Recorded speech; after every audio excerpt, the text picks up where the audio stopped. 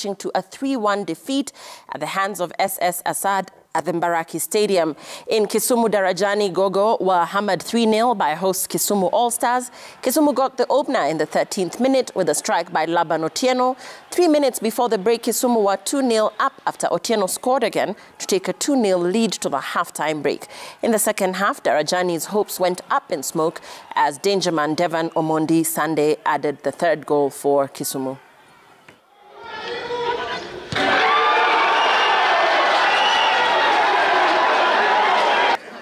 Today's match has been one of the toughest matches